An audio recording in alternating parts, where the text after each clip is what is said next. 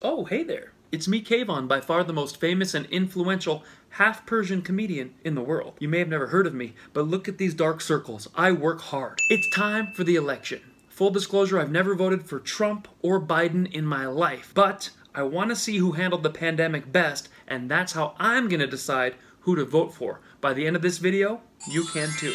The only way to compare the two is to meticulously go through what they were saying at the time. So here's my Corona timeline. Enjoy! Let's get ready to stumble! Let's start this thing off with a little history lesson. While many Americans were getting drunk and looking for that special someone to kiss, Taiwan sends a cryptic message to the WHO, World Health Organization, saying, "We are seeing Atypical pneumonia cases. linking this cluster to a Wuhan seafood market. January 14th, the WHO blindly accepts China's assertion without investigating themselves. They tweet, "No human-to-human transmission of corona, nothing to worry about." But we're gonna have to rewind. Stay with me now. We now learn that China knew of this virus before December, back in November. The first case traced back to November 17th, but you didn't hear about it until January. Bad China. Bad China. We now know one of the best ways to contain a virus outbreak and save lives is do what they did in my hometown of Las Vegas. Stop people at checkpoints.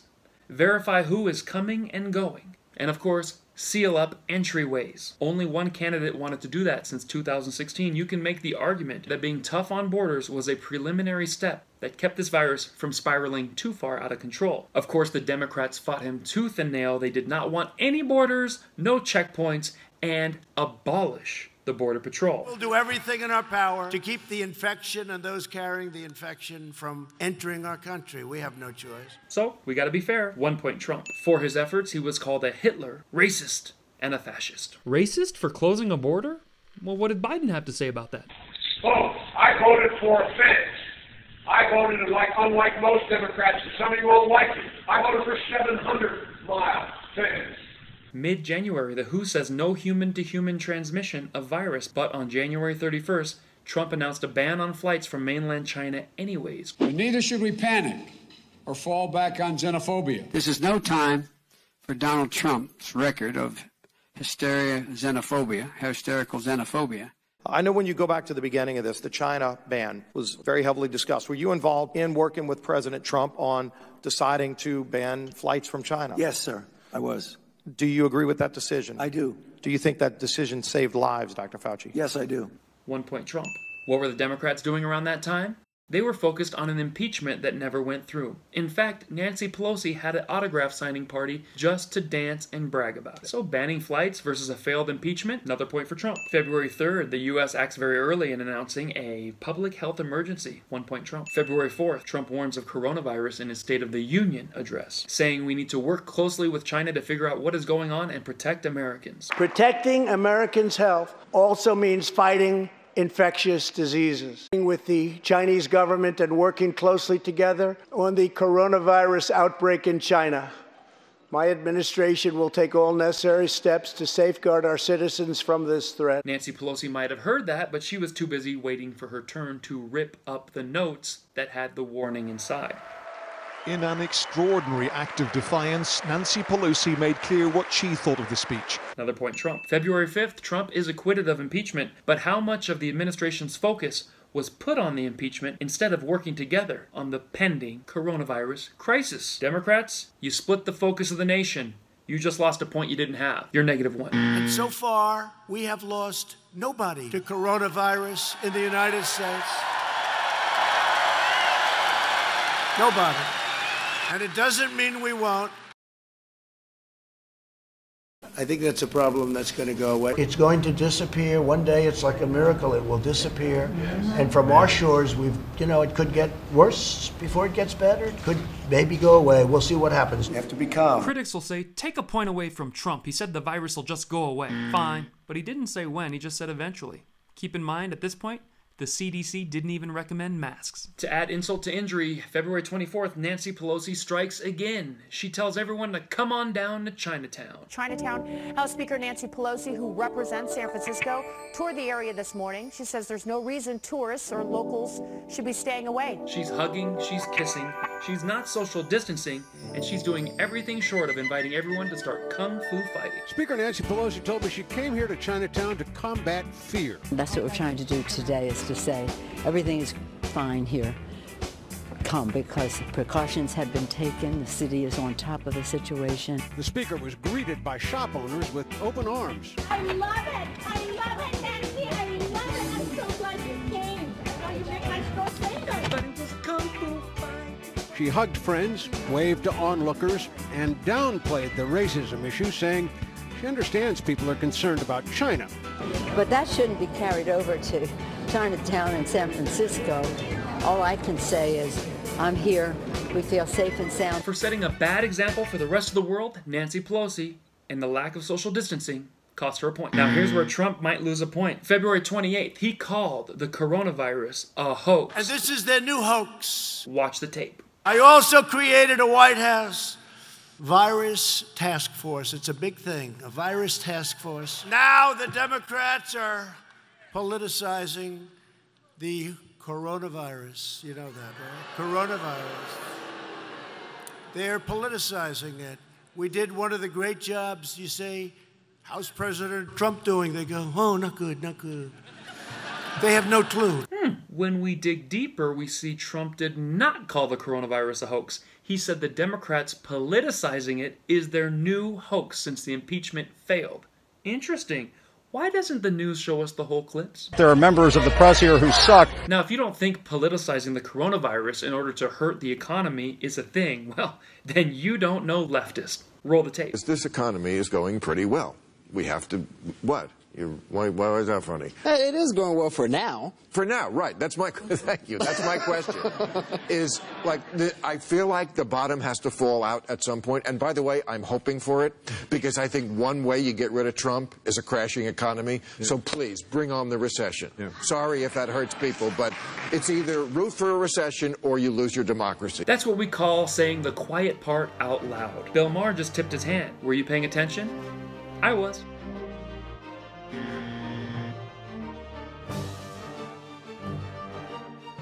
Another big complaint of Trump is that he does not listen to the science. He does not follow the scientists or the experts. Well, let's hear what they were saying at the time. People should not be walking around with masks.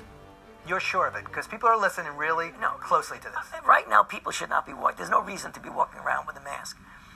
When you're in the middle of an outbreak, wearing a mask might make people feel a little bit better, and it might even block a droplet. But it's not providing the perfect protection that people think that it is. And often, there are unintended consequences. People keep fiddling with the mask and they keep touching their face. And can you get some schmutz sort of staying inside there? Of course. I wanted to bring you some pretty stunning comments from Dr. Anthony Fauci, who basically just admitted why and how the government lied to us about the efficacy of wearing masks. What about a month or so, or 2 or 3 ago, when people were saying, you don't really need to wear a mask? Well, the reason for that is that we were concerned, the public health community, and many people were saying this, were concerned that it was at a time when personal protective equipment, including the N95 masks and the surgical masks, were in very short supply. It is just hard. A lot on live television. Your credibility is lost because you've downplayed something. So the experts said we didn't need masks, and Trump wasn't too big on them either, so Trump listened to the experts. 1 point Trump. Here we are in March. We have 15 days to flatten the curve. How long did that last? Still going. In China, millions are quarantined. Is that where we're headed here in the United States? I don't imagine that the degree of the draconian nature of what the Chinese did would ever be either feasible, applicable, doable, or whatever you want to call it in the United States. I don't think you could do that. Here's where Trump, listening to the experts, made the unprecedented decision to shut down the entire country. Never been done before. Listening to the experts, 1 point Trump. Now, obviously, we live in a free country. Not everybody believed in the lockdown, so not everybody stayed indoors. But then again, Trump is not a fascist, a Hitler, or a Nazi, so he couldn't exactly roll tanks down the street, hold you at gunpoint, and make you get in your house. He let the states do it. States govern themselves. That means he's not a fascist. 1 point Trump. Advise no gatherings of more than 10 people for the next 15 days. You've said we can do anything for 15 days, but give it to us straight. Isn't this going to be longer than 15 days? How long do you think people should expect to be at home, essentially? Well, what you're talking about is our 15 days to stop the spread initiative. We feel like if we can get America to all pitch in for the next 15 days, we can flatten the curve, which is a term that you've been hearing a lot, not overwhelm our healthcare systems. It will go away. Just stay calm. It will go away. We need a little separation until such time as this goes away. In fact, it was kind of beautiful. Americans came together to try to get the personal protection equipment needed to all the healthcare first responders. Remember that? I know I got down with PPE. You know me. We will lead by science. President Trump, listen to Dr. Fauci. Follow science, not your ego. Dr. Birx and I went in and formally made a recommendation to the president to actually have a, quote, shutdown in the sense of not really shutdown, but to really have strong mitigation. The president listened to the recommendation and went to the mitigation. The next time that I went with Dr. Birx into the president and said, 15 days are not enough. We need to go 30 days. At that time, the president went with the health recommendations. How would you describe the job President Trump is doing behind the scenes and in front of the cameras during these daily briefings that we're seeing? He's been so attentive to the scientific literature and the details and the data. And I think his ability to analyze and integrate data that comes out of his long history in business has really been a real benefit during these discussions. First thing we have got to do, whether or not I'm president, is to shut this president up right now, because he is undermining the doctors and the scientists who are trying to help the American people. The priority is life and safety, and then the economy. How long are we going to have to live like this? What advice would you give them? Well, it depends. We do want to flatten the curve. We want to see that curve start heading down in the other direction at a minimum. And we really have to talk about areas of the country that have not been affected or certainly have had a very small effect. And we'll see. I certainly want to get it open as soon as possible. I don't want it to be long, but we also want it to open safe. Otherwise, what did we do? So could it be months? I hope not. I hope it's going to be sooner. I hope it disappears faster than that. I urge everyone to keep following our guidelines on social distancing, avoiding large gatherings, and hand washing and all of the other things that everybody knows they're supposed to be doing. I said earlier today that I hope we can do this by Easter. I think that would be a great thing for our country, and we're all working very hard to make that a reality. We'll be meeting with a lot of people to see if it can be done. Here we are, March 24th. Watch Cuomo cry about how many ventilators he needs. 30 to 40,000. That's a lot. New York's governor says FEMA gave the state 400 ventilators. To that, he said this. What am I going to do with 400 ventilators when I need 30,000? You pick the 26,000 people who are going to die. Governor Cuomo had said 30 to 40,000 ventilators is what he needed. He based that on the experts that were advising him. What are you basing your assessment that he doesn't need that many on? Well, if you look, and I think you can ask that question best of Deborah, but I think their estimates are high. Trump rejects the request based on his own intuition. People call him crazy, stupid, and an idiot for not listening to the science. Well, as luck would have it, Cuomo did not get his ventilators. Listen to what the experts and the science has to say. And doctors, they varied in how they approached it. My friend Michael, his doctor, didn't put him on a ventilator. And he said, if I put him on a ventilator, he's probably going to die. Right.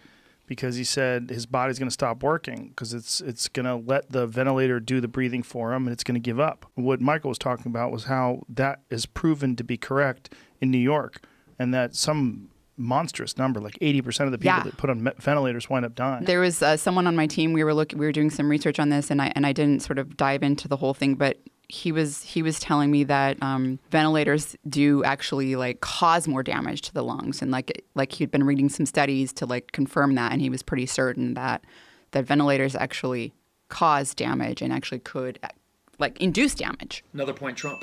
Now here's a fair criticism. Didn't Trump say one day this virus will just go away? Like a miracle. Well, what day did he say that would happen? I didn't say date. I didn't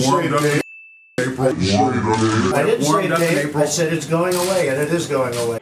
I can't hear you anymore. What's that? Well, why was Trump so sure we would open by Easter? Does the Easter goal stick? It seems like early in the week you said we love Easter, but now it seems like it could be longer. A lot of things can into a long weekend. Yeah. What do you tell those folks who think they're going to have to wait this out for a while? I tell them if it's your life, then it's your safety. And if we need more time, they're not going to have a problem waiting it out. Another point, Trump. President must have been doing good. Cuomo, Newsom, and governors all across the nation praised him for his response. Check it out. I spoke to the president this morning again. He is ready, willing, and able to help. I've been speaking with members of his staff. I said to the president, who is a New Yorker, who I've known for many, many years, I want your help. And New Yorkers will do everything they can to be good partners. I think the president was 100% sincere in saying that he wanted to work together. In partnership, in a spirit of cooperation. I can tell you the actions he has taken, his team has been on it. I know a team when they're on it, and I know a team when they're not on it. His team is on it. They've been responsive late at night, early in the morning, and they've thus far been doing everything that they can do. And I want to say thank you, and I want to say that I appreciate it. And they will have nothing but cooperation and partnership from the state of New York. And we're not Democrats, and we're not Republicans. We are Americans at the end of the day. That's who we are. And that's who we are when we are at our best. I'd be lying to you to say that he hasn't been responsive to our needs. He has. And so as a question, as a sort of an offer of objectivity, I have to acknowledge that publicly. And the fact is, every time I've called the president, he's quickly gotten on the line. When we asked to get support for that Mercy ship in Southern California, he was able to direct that in real time.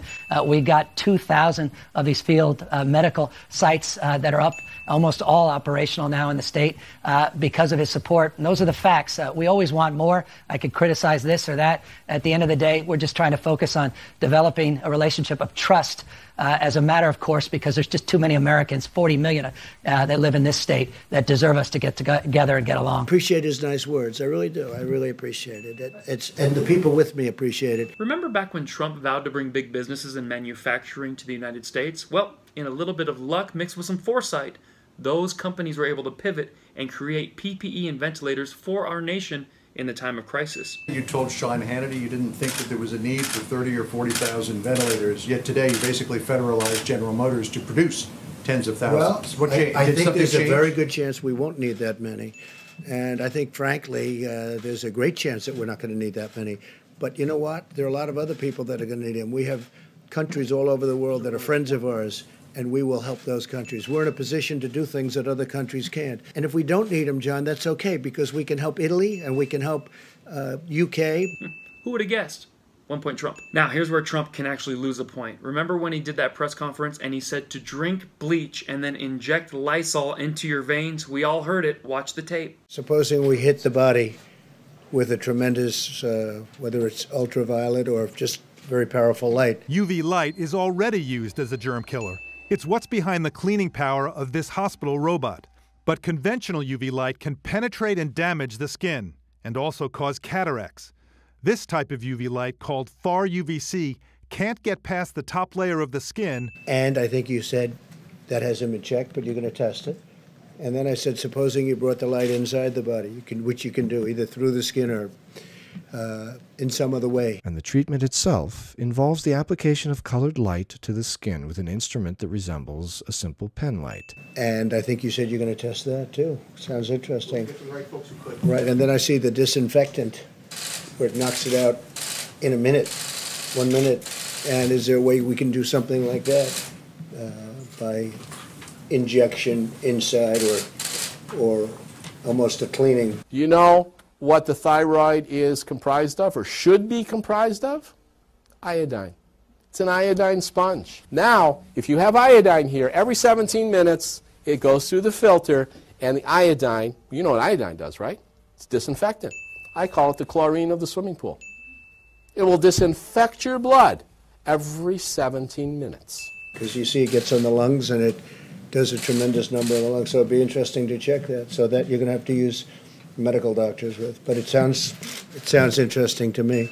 I hope people enjoy the sun, and if it has an impact, that's great. They've looked at patients that have died and their vitamin D levels. And basically, like in the Philippines, people that for like every standard deviation increase in vitamin D levels, serum vitamin D levels, the people were 8 times less likely to have a severe form of COVID-19. And they were 20 times less likely to have critical form of COVID-19. Whoa. 70% of the U.S. population has insufficient vitamin D levels. I would like you to speak to the medical doctors to see if there's any way that you can apply light and heat to cure, that if you could. And maybe you can, maybe you can't. Again, I say maybe you can, maybe you can't. I'm not a doctor.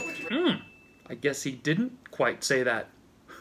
Who thought he said bleach? This is the same man It's who all told set you, up. maybe you could inject some bleach in your arm, and that would take care of it. Chris Cuomo's wife, Christina, who along with her husband and 14-year-old son contracted COVID-19, says she's been taking bleach baths. She says it's part of the Cuomo's Corona protocol. Christina Cuomo says that she adds a half a cup of Clorox to her bath water. By May, Governor Cuomo received the naval hospital he asked for, as well as thousands of ventilators, which he didn't end up needing, just as Trump predicted. Another point, Trump.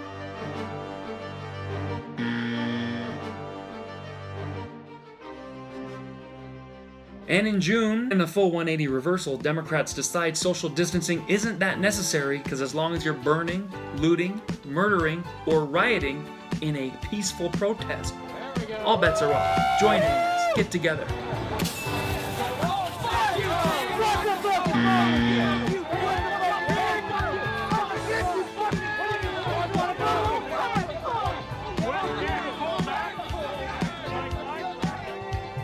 We are family.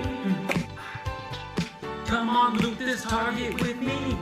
July 7th, Trump pulls out of the WHO. He no longer wants to fund something he does not believe in. He feels the WHO mishandled the virus, left him with the bag. Now, we don't want to be too hard on anybody because we were in what was called the fog of war. This was going day to day. We're looking at it in hindsight, so we know what was the best idea now. What we do know for sure is this was never acceptable. Take a look. This week, Governor Newsom ordered closures in 19 counties that have been on the state's watch list for COVID-19, including Kern County. But some have been asking, why is the winery founded by the governor still open?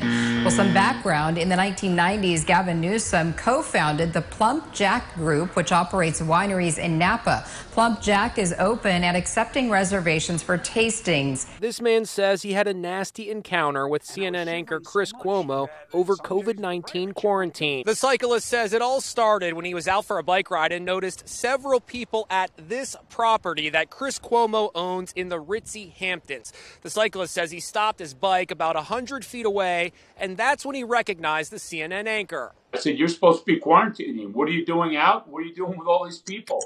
You're not," I said, "you're not even practicing social distancing." Whelan says Cuomo confronted him. He, at that point, began to come closer. "Who the hell are you?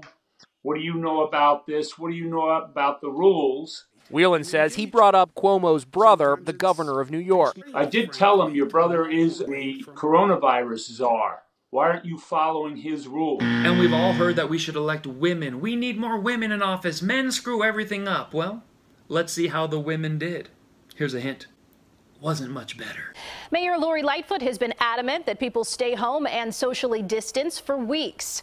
But a social media post from the woman who cut her hair this weekend has some wondering if the mayor is saying one thing and doing another. In it, the stylist thanks the mayor for allowing her to cut her hair Sunday. That's yesterday. I am practicing social distancing. The woman who cut my hair had a mask, had gloves on. I'm practicing what I'm preaching and making sure. I don't typically take pictures these days, but we are trying to do everything we can to emphasize the messages around social distancing, washing your hands, staying at home. But I, as an elected official in the public face of the city, need to make sure that I am out there and visible through this crisis. You know, I'm a person who I take my personal hygiene very seriously. As I said, I felt like I needed to have a haircut. Nancy Pelosi is under fire today after surveillance video shows her at a hair salon getting a blowout and not wearing a face mask. The optics don't look good. There needs to be a whole lot of explanation. It's terrible. Nancy Pelosi is a hypocrite. The most powerful woman in America can be seen with wet hair inside a salon in San Francisco. Problem is, under California COVID-19 regulations, clients cannot be serviced indoors. Governor Gretchen Whitmer says her husband tried to make a joke, but her critics are not laughing tonight. When the governor finally opened up business up north, she urged all of us downstate not to rush up there. But did her family do just the opposite? Is this a double standard when they asked to get out onto their lake? The governor says it was all a misunderstanding. My husband made a failed attempt at humor last week. Knowing it wouldn't make a difference, he jokingly asked if being married to me might move him up in the queue. A state rep from Antrim County, where this happened, says the governor waited too long to address this. You know, the cover-up in many cases is by far worse than what the issue was. This could have been cleared up immediately. Public records show the governor and her husband, a dentist, Dr. Mark Mallory, own a home on the water in Antrim County, north of Traverse City. According to an online post, Dr. Mallory called the North Shore Dock Company. He wanted his boat in the water. He was told they were running 3 weeks late. No chance this is going to happen. Dr. Mallory reportedly replied, "I am the husband to the governor. Will this make a difference?" The owner wrote in his post online his own joke. It does make a difference. That would put you to the back of the line. Here we have Governor Whitmer's husband using the old Nelly defense from the hit song It's Getting Hot in Her. That's where you say something that you want, but then you say, just kidding. Unless you want to do it.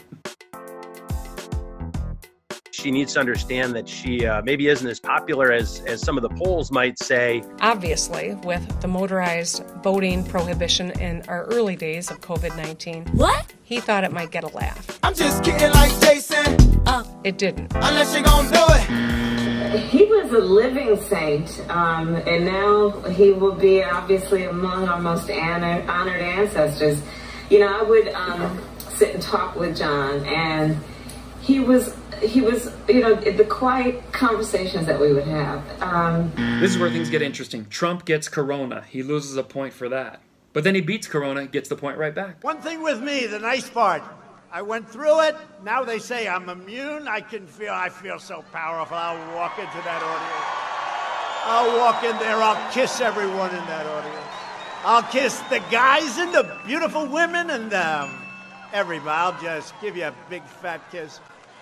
No, but there is something nice. I don't have to be locked up in my basement, and I wouldn't allow that to happen anyway. I wouldn't allow it to happen, but it does give you a good feeling when you can beat something, and now they say you're immune. I don't know for how long. Some people say for life. Some people say for 4 months. Bring us up to speed on what the president and his doctors are saying about his health right now. Yeah, well, President Trump has been making some pretty misleading statements about his health, including claiming that he is now immune from this coronavirus, which the CDC warns people who have recovered from the virus not to assume. If he means that he's been infected, and having been infected and recovered, that he will not get infected again, that's true. So technically speaking, the fact that he has recovered from an immunological standpoint, he has an immune response in him that very likely would protect him from being reinfected. Dr. Anthony Fauci. And listening to the scientist, we find out the survival rate pretty good. So to recap, if we think about it, things were going crazy. News was coming to us daily. Did Trump listen to the experts? According to all the videos and all the testimony, he did. Did Trump adjust as they adjusted? Yes, he did. Did Democrats come out with flying colors just showing us that they had the right path the whole time? Absolutely not. In fact, they did much worse. And more importantly, did Trump act like a fascist Nazi dictator and lock everyone up and hold guns to their heads to force the quarantine? Not at all. In fact, he let each governor run their own state and choose how they wanted to deal with the coronavirus, for better or worse. In Seattle, they lost control of their town. The CHOP district had 2 people murdered, women groped, and businesses suffered. Portland was out of control for 90 days. Baltimore, Chicago, all Democrat-run cities did not fare any better. In fact, if you look at the death rates, 4 Democrat states made up the bulk of all the deaths from coronavirus so far. Well, that just about settles it. By my calculations, the final tally was infinity to -10. So if your idea is to vote for Biden because he's going to save you and he would have handled it so much better. Now we have over 120 million dead from COVID. You know, we have to come together. That's why I'm running. I'm running as a proud Democrat for the Senate. Very willing to let the American public judge my physical and mental my physical as well as my mental fitness. I've got some advice for you. It's best you stay locked in a bubble with plastic around your doors and do not vote November 3rd. Just stay home where it's safe and don't even mail in a ballot. Don't lick a stamp. Don't touch an envelope. All of those things have corona on them. Celebrities, basketball players, pop stars, they will tell you on Instagram that you need to vote. I'm naked. I'm completely butt-ass naked. I'm naked. I'm like naked. There isn't a man behind me. But I'm here to offer you a safer path. Stay locked up and do not vote. You have a right to. You have a right to eat 20 Big Macs a day, but you should not do it. Similarly, you should not vote. The rest of us, I think, are going to go based off this video and pick the best candidate who handled it the best and who we think will handle the next 4 years even better. Thank you for watching. My name's Kvon. You can argue about it in the comments. My other videos have millions of views. Subscribe on youtube.com/KvonComedy. And more importantly, buy some merch online. I haven't worked in 6 months. We are family. Come on, loot this Target with me.